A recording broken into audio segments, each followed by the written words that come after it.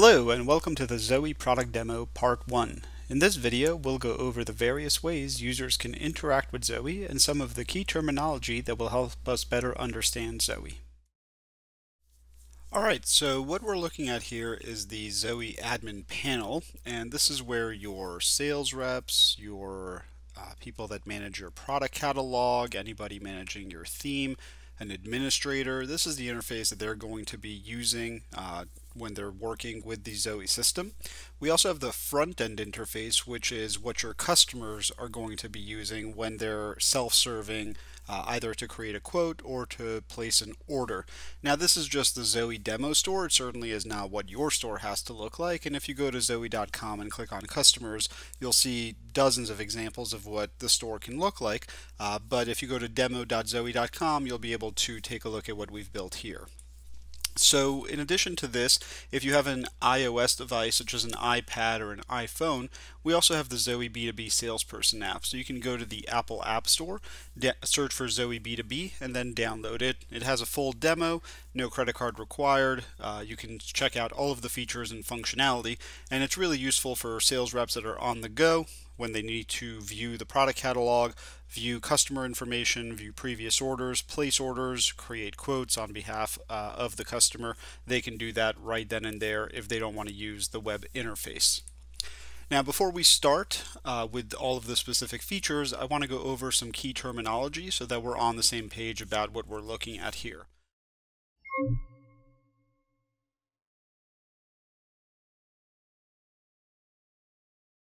First and foremost, we'll take a look at customers, and a customer in Zoey is just a simple object. That means it's just an email address and a password.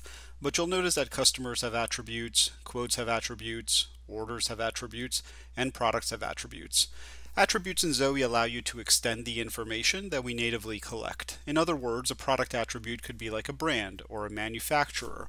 A customer attribute could be like a tax ID or a reseller certificate that the customer uploads.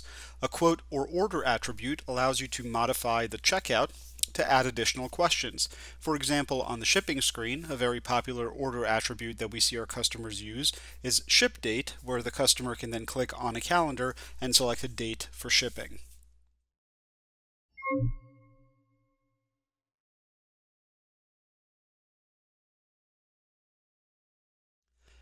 Next, we have customer groups, and customer groups allow you to bucket your customers into one group. So for example, you could have your wholesaler group, you could have like a VIP group, they can be anything. And groups are what the rest of the system is really set up against, meaning each customer group can have its own price list for products, visibility for a product, whether they can or cannot see it, category restrictions, payment methods that they can use, shipping methods that they can use, promotion, sales, discounts, net terms, lines of credit, salespeople. Basically every feature that we offer can be segmented by customer group.